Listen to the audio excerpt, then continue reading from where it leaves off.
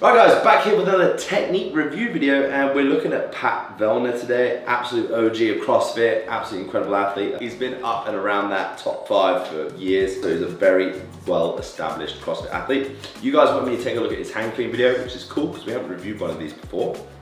So we'll get stuck in. First things first, one thing that Pat does really well when he initiates this movement for a hang clean is he picks the bar up the exact same way he would do as though he's cleaning, which is really good to see. I always like to see people simulating the same movement from hang as they do from the floor. Reason being because it allows you to actually load the legs in your preparation for the hang clean as opposed to the back. But one thing you'll notice is Pat gets to this top position, you'll see this movement here where he kind of drops his shoulders back. Now what that causes you to do when you lower into the hang clean is do the complete opposite when you lower down, which causes the shoulders to move forward and the legs not really to bend. So as you can see when Pat's in this position now, his legs are super straight, which isn't ideal because when the legs get straight in this position, what happens is the only thing that Pat can kind of do to actually propel this bar from here is lean back. So the hang clean is an accessory movement to help work on extension, vertical force during the top phase of the lift. However, the way in which Pat's doing his hang clean by leaning forward and swinging back is going to actually cause a bad habit of the bar moving away through the middle, which is why I want to kind of have a look at what happens here after he hits extension. So as he lowers to the top of the knee, which is the right position.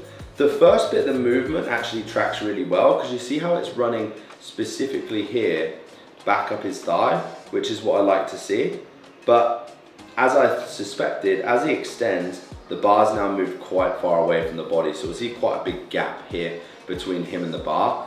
That's caused by that little bit of a lowering issue at the moment. One thing I would say would really help him is when he's lowering into that hang position, think about bending at the knee so he loads his legs. This is going to keep the bar closer through the middle phase of lift and really help speed up his turnover. There's a little bit of foot movement out there happening into the catch position, which is good. He does shift a little bit to the side. I don't know if it's an injury or a tightness in one side there, but again, I don't think it causes much of an issue for him, but good to spot.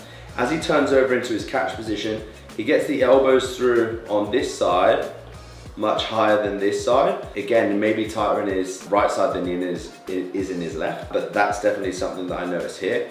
If anyone else does struggle with elbows dropping excessively in the hang clean or in the clean, what I would normally suggest is bringing the hands in slightly. If we go back to his kind of setup, he could definitely afford here to bring the hands in slightly, so narrowing that grip a little bit would help probably with his front rack position. But that's just something that I spotted. Turnover all in all though is very good, gets his elbows through before he hits the bottom position, and he catches the bounce at the bottom, which is great. One thing that I do notice is as he's standing up, he's bringing this right foot in a little bit before he hits his top position. It might be that he'd actually be better starting with his feet a little bit narrower in the setup for the clean, so that his feet move to more where the position they are right here, which again would make him a little bit more efficient. Let's see what happens with the second lift. Same kind of amount of movement and feet coming back to the start position. So it may be that he actually likes to bring that foot in preparation before he actually finishes the clean, before going into the next rep, which is maybe why we see that.